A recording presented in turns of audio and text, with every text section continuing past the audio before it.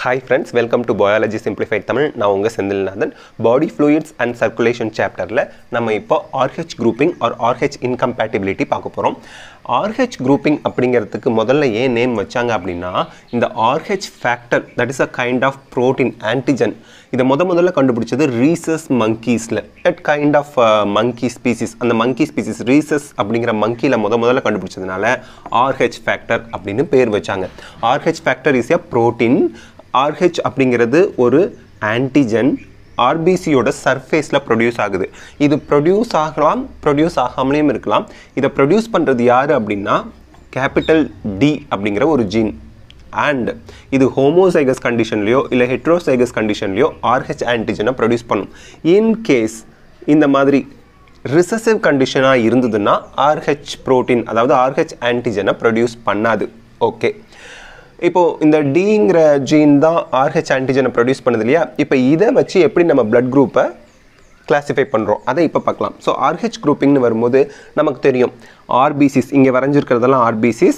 இந்த RBCயோட சர்ஃபேஸில் A antigen இருந்தால் அது A blood group, B antigen இருந்தால் B blood group, A and B ரெண்டு ஆன்டிஜனும் இருந்தால் AB பிளட் குரூப், ஆன்டிஜனே இல்லைன்னா O பிளட் குரூப்னு சொல்லி படிச்சிட்டோம். இப்போது A negative, A positive, B negative, B positive, AB negative, AB positive, O negative, O positive அப்படின்னா என்னன்னு நமக்கு தெரியணும் இல்லையா? வேற ஒன்றும் கிடையாது. RH ஆன்டிஜன் A blood குரூப்போட சர்ஃபேஸில், அதாவது A ஆன்டிஜனை ப்ரொடியூஸ் பண்ணுற RBCயோட சர்ஃபேஸில் இல்லைன்னா A நெகட்டிவ். அதே A ஆன்டிஜனை ப்ரொடியூஸ் பண்ணுற RBCயோட சர்ஃபேஸில் RH ஆன்டிஜனும் சிந்தசிஸ் ஆனிச்சுன்னா, அதாவது இந்த ரெண்டு கண்டிஷனில் அவருக்கு ஜெனட்டிக் கண்டிஷன் இருந்ததுன்னா அது A பாசிட்டிவ். அதே தான் B ஆன்டிஜனை ப்ரொடியூஸ் பண்ணுற RBCயோட சர்ஃபேஸில் RH ஃபேக்டர் இல்லைன்னா இல்லை, RH ஃபேக்டர் இல்லை, B நெகட்டிவ். B ஆன்டிஜனை ப்ரொடியூஸ் பண்ணுற RBCயோட சர்ஃபேஸில் RH ஆன்டிஜன் இருக்குது, அப்போ B பாசிட்டிவ். அதே மாதிரி A ஆன்டிஜன் B ஆன்டிஜன் ரெண்டுமே ப்ரொடியூஸ் பண்ணுற RBCயோட சர்ஃபேஸில் RH இல்லை, AB நெகட்டிவ். AB ரெண்டு ஆன்டிஜனும் ப்ரொடியூஸ் பண்ணுற RBCயோட ரெட் பிளட் கார்பஸலோட சர்ஃபேஸில் RH ஆன்டிஜனும் இருக்குது, AB பாசிட்டிவ். O பிளட் குரூப்னா நமக்கு தெரியும், அதில் A ஆன்டிஜனும் கிடையாது, B ஆன்டிஜனும் கிடையாது, there is no antigen. And RH ஆன்டிஜனும் இல்லை, O negative. A antigen B antigen ரெண்டுமே கிடையாது, பட் RH ஆன்டிஜன் மட்டும் அதோட சர்ஃபேஸில் ப்ரொடியூஸ் ஆகுது, O பாசிட்டிவ்னு சொல்கிறோம். அப்போ பாசிட்டிவ் நெகட்டிவ்னு எதை சொல்கிறோம்? ஒரு பிளட் குரூப்புக்கு மேலே நெகட்டிவோ பாசிட்டிவோ சொன்னாங்கன்னா, நெகட்டிவ்னா RH ஃபேக்டர் அவங்க RBCயோட சர்ஃபேஸில் இல்லை, RH ப்ரோட்டீன் அவங்க ப்ரொடியூஸ் பண்ண மாட்டாங்க. அதே பாசிட்டிவ் அப்படின்னா RH ஃபேக்டர், அந்த RH ப்ரோட்டீனை அவங்க RBCயோட சர்ஃபேஸில் ப்ரொடியூஸ் பண்ணுறாங்க, அதனால தான் பாசிட்டிவ்ங்கிறோம். So this is what called RH grouping. RH இன்கம்பேட்டிபிலிட்டி பார்க்கறதுக்கு முன்னாடி சில விஷயங்கள் நம்ம தெரிஞ்சுக்கணும். 80 to 85% according to NCERT textbook, 80% of the people are RH positive. 80% of the people வந்து RH positive, A positive, B positive, AB positive and O positive தான் இருப்பாங்க. அவங்களோட RBCயோட சர்ஃபேஸில் RH ஆன்டிஜன் சிந்தசிஸ் ஆகுது. இந்த ஹோமோசைகஸோ ஹெட்ரோசைகஸ் கண்டிஷன்லையோ அவங்க இருப்பாங்க. Okay, no natural defence against RH ஃபேக்டருங்கிறது இங்கே ரொம்ப இம்பார்ட்டண்ட்டான ஒரு விஷயம். அது என்ன நேச்சுரல் டிஃபென்ஸ்? இப்போது ஒரு RBCயில் A ஆன்டிஜன் இருக்குது அப்படின்னா அதை வந்து நம்ம A பிளட் குரூப் அப்படிம்போம். இவங்கக்கிட்ட ஆன்டிபாடி B இருக்கும் இல்லையா? ஸ்மால் b வரைவோம். ஆன்டிபாடி B இருக்கும், நேச்சுரலாகவே இருக்கும். அந்த மாதிரி இப்போது RH ஆன்டிஜன் RH பாசிட்டிவ் இருக்குன்னா RH ஆன்டிபாடி அங்கே இருக்கும்னு நம்ம சொல்ல முடியாது. RH நெகட்டிவோ பாசிட்டிவோ இருக்கும்போது அங்கே RH ஆன்டிபாடி நேச்சுரலாக கிடையாது. No natural defence against RH factor அப்படிங்கிறத ஞாபகம் வச்சுக்கணும். நேச்சுரலாக கிடையாது, இனிமே உருவானாதான் அப்படிங்கிறது தான் இங்கே நம்ம புரிஞ்சுக்கணும். So no anti RH are anti D அப்படிங்கிற ஒரு ஸ்ட்ரக்சர் நேச்சுரலாக கிடையாது.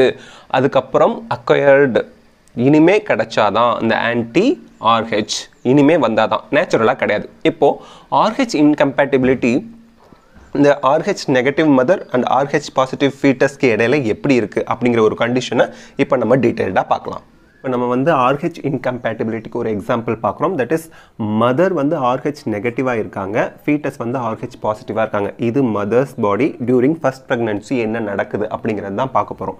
பிளாக் கலரில் நம்ம வரைஞ்சிருக்கிறது மதர்ஸ் பாடி. ஸோ மதர்ஸ் பாடியில் RBC இந்த மாதிரி இருக்குன்னா அது RH நெகட்டிவாக இருக்குது. ஸோ இந்த சிச்சுவேஷன் தான் இப்போ பார்க்க போகிறோம்.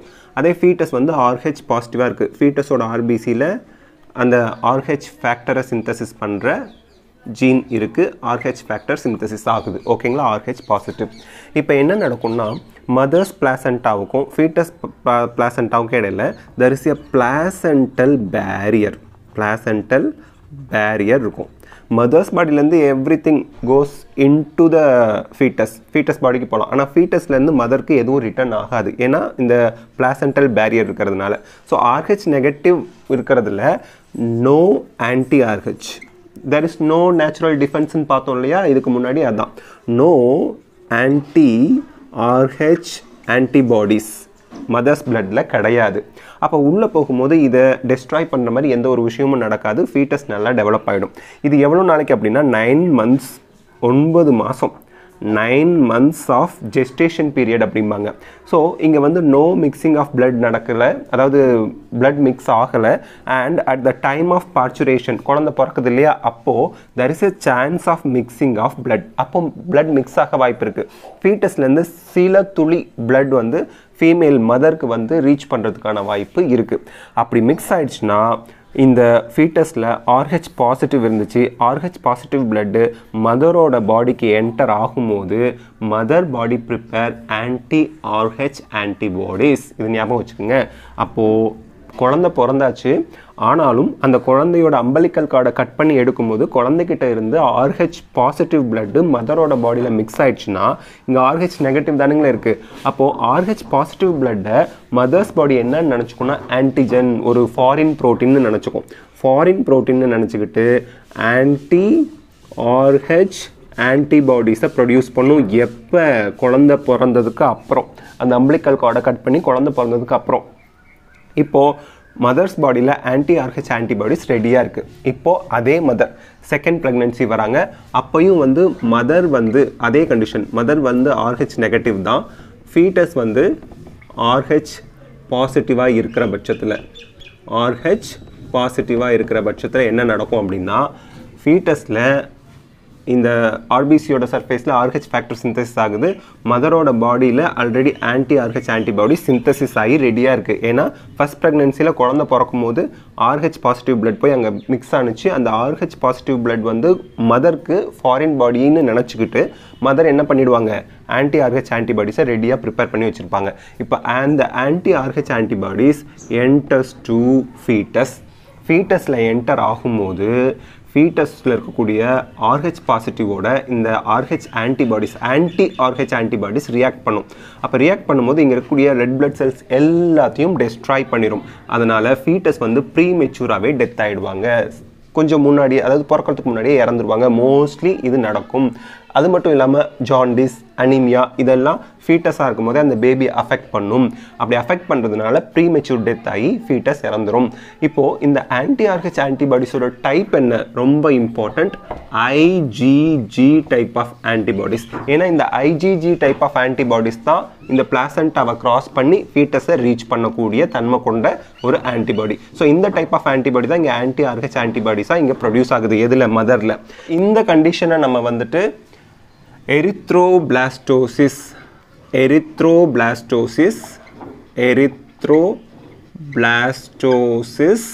ஃபீட்டாலிஸ் அப்படின்னு சொல்லுவோம். ஸோ இந்த எரித்ரோபிளாஸ்டோசிஸ் ஃபீட்டாலிஸை நம்ம ஓவர் கம் பண்ணுறதுக்கு என்ன பண்ணணும்னா there is an anti-D injection. Anti-D அப்படிங்கிற ஒரு மெடிசின் அவைலபிளாக இருக்குது. இந்த ஆன்டி-டியோட கமர்ஷியல் நேம் வந்து ரோகம். RH அப்படிங்கிறது RH ஃபேக்டர், O அப்படிங்கிறது 0, கம் அப்படிங்கிறது அந்த கமர்ஷியல் நேம். இந்த ரோகம் அப்படிங்கிற இந்த மெடிசினை நம்ம வந்து ஃபஸ்ட் ப்ரெக்னன்சி முடிஞ்சு குழந்தை வந்து பிறந்ததுக்கு அப்புறம் டாக்டருக்கோ இல்லை அவங்களுக்கோ கண்டிப்பாக தெரிஞ்சிருக்கணும். மதர் RH நெகட்டிவ், ஃபீட்டஸ் அந்த பிறந்த குழந்தை RH பாசிட்டிவாக இருக்கிற பட்சத்தில் அது தெரிஞ்சதுன்னா இந்த ஆன்டி-டி இன்ஜெக்ஷன் போட்டுட்டாங்கன்னா, இந்த ஆன்டி-டி ஆர் ரோகம் இன்ஜெக்ஷன் போட்ட உடனே இது போய் எல்லா ஆன்டி RH ஆன்டிபாடிஸ் மதர் பாடியில் இருக்கக்கூடிய ஆன்டி-டி ஆன்டிபாடிஸை கில் பண்ணிடும். ஸோ இந்த ஆன்டி RH ஆன்டிபாடிஸ் எல்லாம் கில் பண்ணிட்டதுனால செகண்ட் ப்ரெக்னன்சி அப்போ இந்த ஆன்டி RH ஆன்டிபாடிஸ் இருக்காது, குழந்தை நல்லபடியாக பிறக்கும். ஸோ இது வந்து அந்த டாக்டருக்கோ இல்லை அந்த மதருக்கோ தெரிஞ்சிருந்தா சேஃப். தெரியலன்னா செகண்ட் குழந்தை இந்த மாதிரி இறந்து தான் பிறப்பாங்க. So this is the things. இந்த வீடியோவில் நம்ம வந்து RH குரூப்பிங் அண்ட் RH இன்கம்பேட்டிபிலிட்டி பற்றி டீட்டெயில்டாக பார்த்துருக்கோம். இந்த வீடியோ உங்களுக்கு ஹெல்ப்ஃபுல்லாக இருந்தால் லைக், ஷேர், கமெண்ட் பண்ணுங்கள். பயாலஜி சிம்பிளிஃபைட் தமிழுக்கு சப்ஸ்கிரைப் பண்ணுங்கள். தேங்க்யூ.